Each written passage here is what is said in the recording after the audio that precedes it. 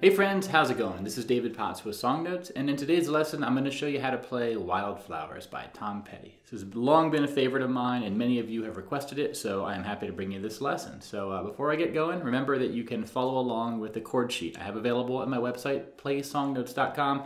It's a great way to just access all the notes and the tabs and even the lyrics that I'm going to sort of present to you in this lesson. You know, you can keep that chord sheet with you outside of this video and all that sort of thing. So check out the website, playsongnotes.com. It's all there for you. And otherwise, here's what we're going to cover in this lesson today. Skip ahead if you know what you want, but it's a fun song, pretty straightforward song, but lots of little nuance and tricks and fills and flourish you can add. And I'm going to walk you through it, right? I'll show you a beginner version and I'll show you some ways you can make things a bit more advanced if that's your bag. So let's get to it. First up, we're going to have a capo on the 5th fret. That'll let you play it using the chord shapes and be in the same pitch as Tom Petty, right? And I think that this is a song where having the capo really gives you a distinct sound. Just, you know, the chords you're using, they sound so much better when you're capoed on the 5th fret. You could play them without a capo down here, but it just doesn't have that same like magical, very distinct sound. So capo on the 5th fret, and let's get going. So first up, let me show you the chords we're gonna need. So if we're just worrying about the verse and the chorus, which are kind of the same thing, if they're even different, you only need these 3 chords. Okay, so let's look at these. We're going to have an F add 9, a C, and a G. Okay. Now let's talk about these 3 chords as they're played together here, right? And what I mean by that is, first thing I'm going to note is your pinky, your right pinky, is going to be on the 3rd fret, and that's relative to the capo, right? So 1st, 2nd, 3rd fret of the thinnest string. And it's going to be there for all 3 of these chords. That makes switching a lot easier because this finger is something you don't have to worry about, right? Now, beyond that, your index finger is going to go on this 1st fret of the 2nd string, and it's going to be there for the F add 9 and for the C, okay? You're just going to lift it off for the G. So right away we have two elements that are in common for most of these chords. And the 3rd element that's really in common is your other notes here.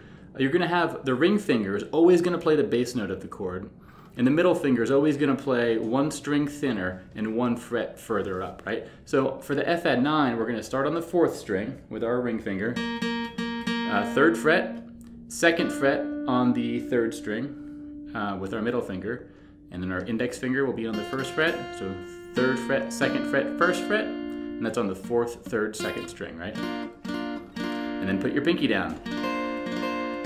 Okay, so this is called an F add 9. For the G, all we're gonna do is move these 2 fingers, our ring and our middle, just towards your face, 1 string thicker each, right? But they're gonna stay kind of diagonal from each other, right? So this is the F add 9, and then this is the C. Now, normally when you play a C, you might be used to letting the thinnest string have no finger on it, right? Here we want to keep our pinky down. This is a G note and it's in the C major chord, so it's technically just a perfect, you know, C major chord. But we have our F add 9 and our C, and just check out how similar that sort of positioning is, right? Those voicings. All you're doing is just changing your thickest two notes that you're playing here with these 2 fingers, right? And then for the G, it's more of the same. We're going to move these 2 fingers towards your face, 1 string thicker each, keep their diagonal position relative to each other, and then lift off your index finger. Okay, so this will be your G.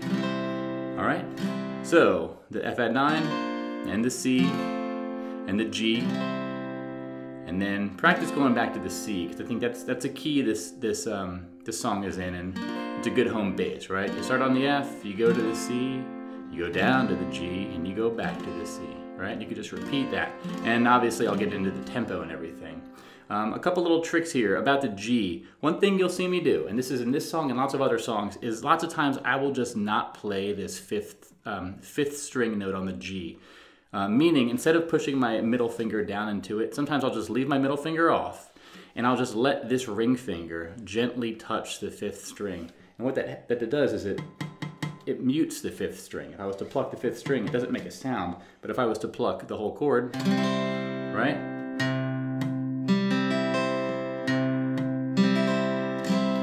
So you're getting a G chord there. It's a G major, but it's just a lot easier. It's 1 less note to worry about, and that's something you'll see me do. So if you have questions about that, just take note. I'm doing that quite a bit.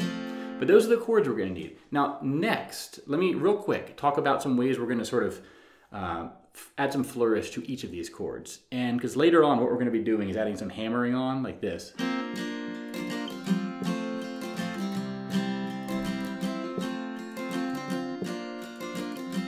Right? So in each of those chords, except for the G, I'm sort of adding a finger late, and that adds a nice little sound. So what that looks like here is for the F add 9, our middle finger in our left hand on that third string, we want to get used to playing the chord without it, and then putting the middle finger down. So you have these two voicings. And as you get good and more comfortable, you can add the hammer on, right? Same with the C. It's going to be our left middle finger. This time it's on the fourth string, right? So very similar, F add 9 and the C. You want to get good at doing this. If you can't do the hammering on, that's fine. And by hammering on, I mean you're forcefully bringing the finger down. And just by it hitting the string, it causes what sounds like a new pluck of the string, even though you're not plucking the string. Even if you can't do the hammer on though, it's good to practice that, okay? For the G, what I like to practice is our index finger on this first fret. You want to push it down and take it off, right? So those are the modifications we're going to do to all the chords. You also could on the G, if you wanted to, do your left middle finger. I actually don't do this too much when I'm playing, but it's a good one to learn if you want something to practice. But those are the sort of little flourish hammer-ons and just chord flourish notes I want to teach you to have in your bag of tricks. Now let's look at the sort of verse and the strumming and the verse and the intro of the song used, now that we have the chords.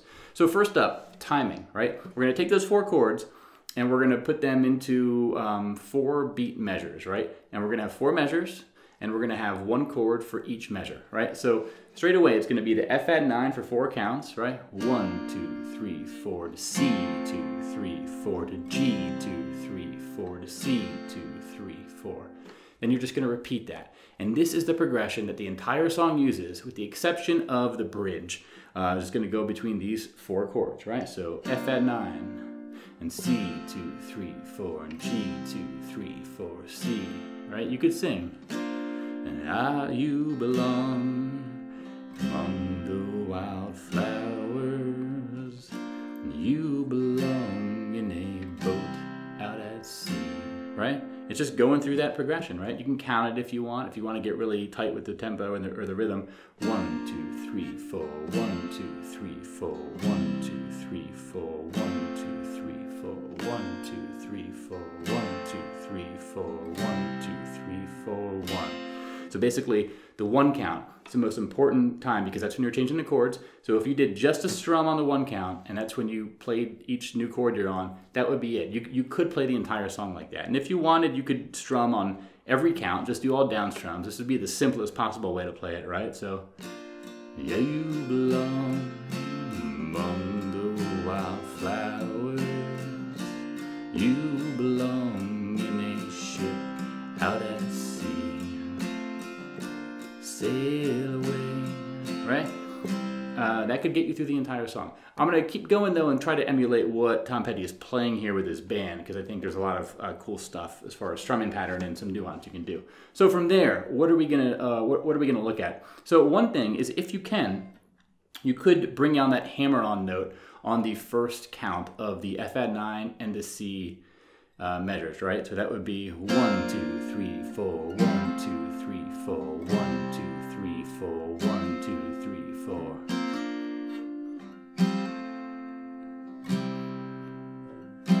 Right? This is something that, again, if you can't do it, don't worry about it. You can skip it. It'll be totally fine. But this is basically a distinctive part of what you hear in the album. But let's bring in some more of the strumming now. One thing you'll hear is Tom Petty's... there's 2 guitars, it sounds like, in the intro of the song, or throughout the album version of the song. It sounds like there's one guitar in the background that's doing a down, down, up, down, up, down, down, up, down, up, down, down, up, down, up, down, down, up, down, up, 1, 2, and 4, and 1, 2, and 4, and 1, 2, and 4, and 1, 2, right? So if we did the progression like that,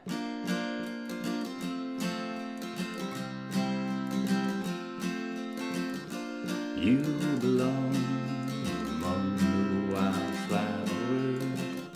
Right? But then there's a second guitar, which is the one with the volume a little bit higher in the intro, that is basically playing that on the 1 count. Right? It's playing the strum of the chord with the hammer on for the F add 9 and the C. But then on the 4 count, it's doing a down strum of the entire chord that you just played before switching to the next chord. So that would sound like this. 1, 2, 3, 4, 1, 2, 3, 4, 1, 2, 3, 4, 1, 2, 3, 4, 1, 2, 3, 4, 1, 2, 3, 4, 1, 2, 3, 4, 1. And with the hammer on, 1, 2, 3, 4, 1, 2, 3, 4, 1, 2, 3, 4, 1, 2, 3, 4, 1, 2, 3, 4, 1, 2, 3, 4. Okay? And then from there, if you want to do the full strum, I would do the down, down, up, down, down. And that would sound like this, right? But we want to keep the accent on that 1 count and then also on the 4 count. So.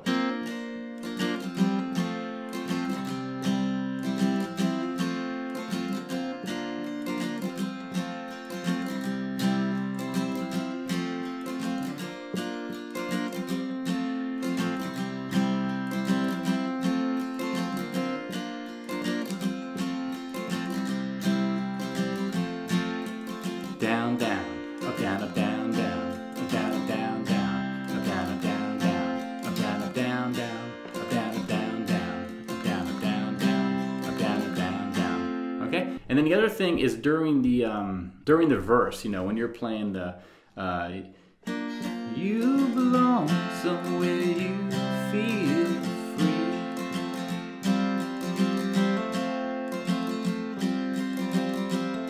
All I'm doing there is sort of doing one 4 count sequence of strumming with my middle finger lifted off of the C, right? So I'll play that part, right?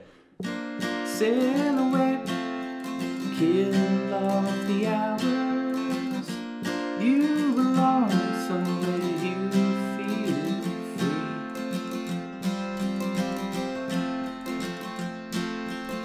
free. Okay, so that's a similar, just the hammer on.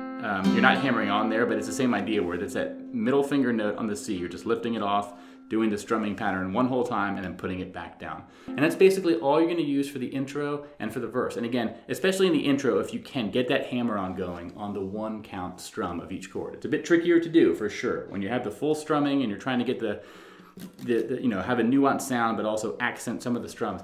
Adding that hammer on is definitely tricky, but it makes it sound really nice and good if you can do it. Okay, so you're going to use that for the intro and the verse. And then we're going to look at this bridge section here, right? And this is, there's no words at this part, but basically this is going to sound like.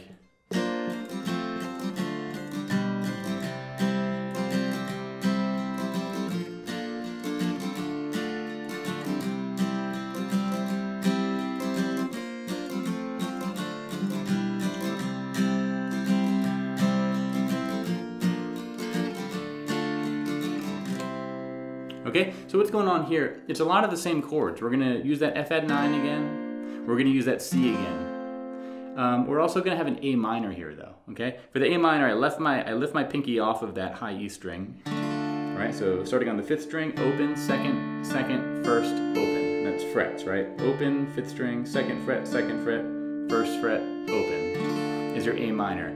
Now this next chord is, normally this would sort of be played a different way, but it sounds like it's a D over F sharp. But instead of doing a typical, you know,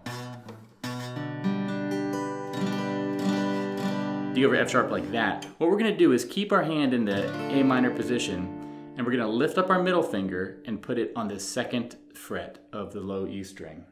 And I'm gonna kind of mute the 5th string just to make it easier there. So 2nd, muted, open, 2nd, 1st. Okay, this is almost like an A minor over F sharp, but really I think it's like a D7 with an F sharp bass, right?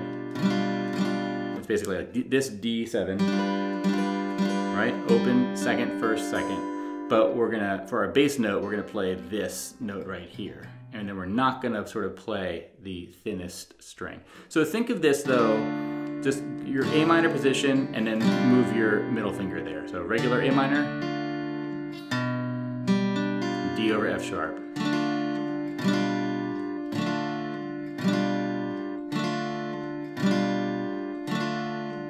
it's very minimal movement when you do it that way, right? And then we're gonna go to a G, right? The G we already know. So those chords again, the F add 9, the C, the A minor, D over F sharp, G. Now, how is this going to be played? I'll tell you. Basically, we're going to use our regular strumming pattern of down, down, up, down, up, down, down, up, down, up, down, down for the entire song, except for this bridge. When we're doing these fast switches from the F to the C to the A minor to the D over F sharp, we're going to do a down, down, up, down, down, up, down, down, up, down, down, up. Okay, it looks like this. If we were to write it out, notice I have the accents on the 1 and the 3 count, right? 1, 2, and 3, 4, and 1, 2, and 3, 4, and we're going to go through that 4 count sequence twice. Then we're going to go back to the old strumming pattern for a bunch of times, okay? So if we were to strum it out, it would be...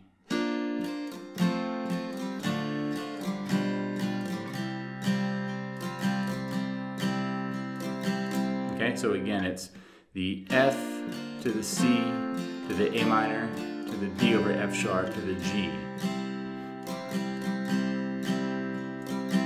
And then we're going to stay on this first strumming pattern now and go to an F, to an A minor, to a G.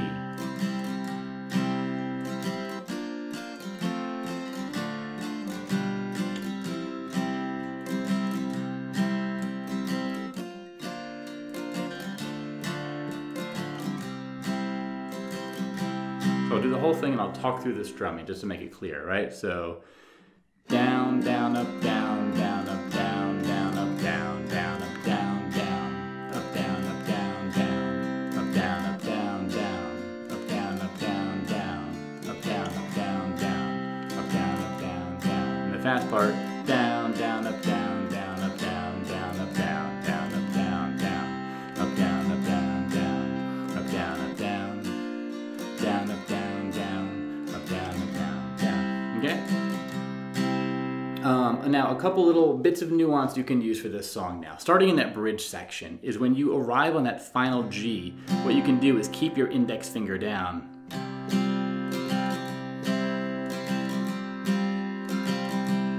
Okay, so notice when I play it this time, when I get to that G, I'm going to start with it down and then take it off. So it goes like this.